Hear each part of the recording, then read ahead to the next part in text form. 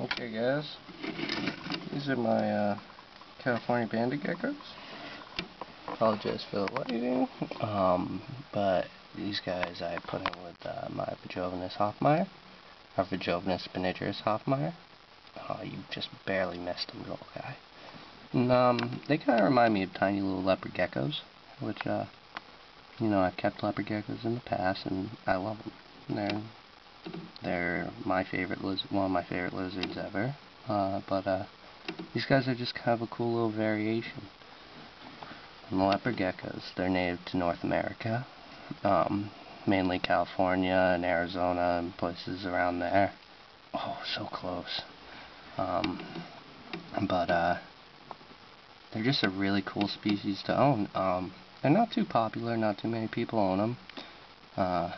They're pretty cheap. They're like 20-25 bucks a piece. I think I got both of these guys for 25 bucks at Reptile Expo.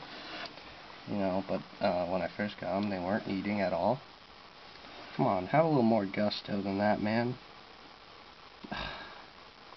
Go after it. Get them. Run them down. But they're really cool. They weren't eating at first. I just had them in a separate cage, just both of them together, and then I decided, well, you know, might as well put them both, the scorpions and the geckos together. So I did that, and they were really skinny when I first got them. Like, they looked totally unhealthy when I bought them from the expo. And I would hate to say that they're wild caught, but I'm really not sure. I would like to think that they're captive bred, but you never know. Especially since they come from Arizona and California. But they're really cool little interesting geckos. Where'd the other one go? The other one went down in there. Let's see if we can see anything. Not really.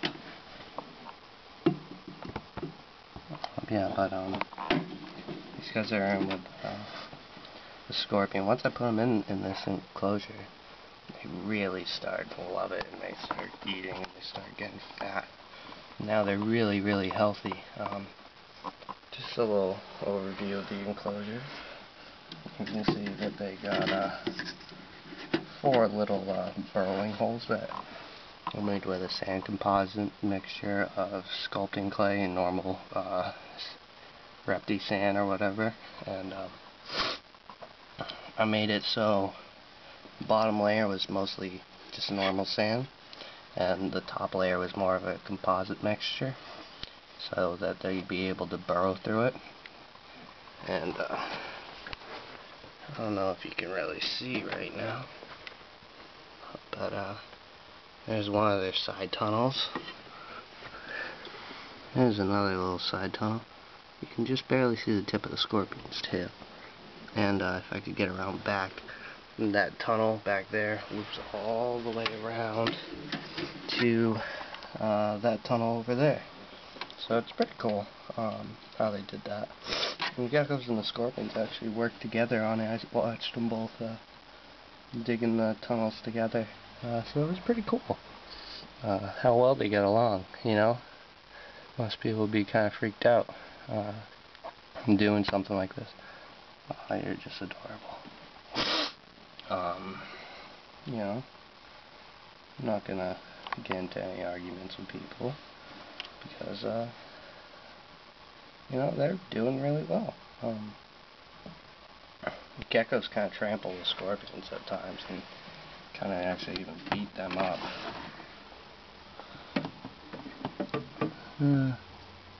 Yeah, you can see, like, there's how the lighting shines through through there.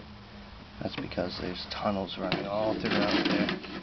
You know, it really worked out well, and the tunnels are secure since it has it's softer sand at the bottom and it's harder sand up top, so that it stays stable and it's not going to crumble and crush them.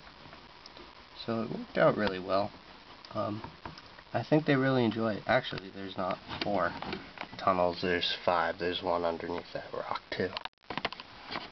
But and if you want to count the one on the side and the other side, and I don't know, there's tunnels all throughout this little enclosure, but they love it, and they're doing really well. It's just kind of a cool little project, a great display piece, just something not too many people have. And that'll be it for my video.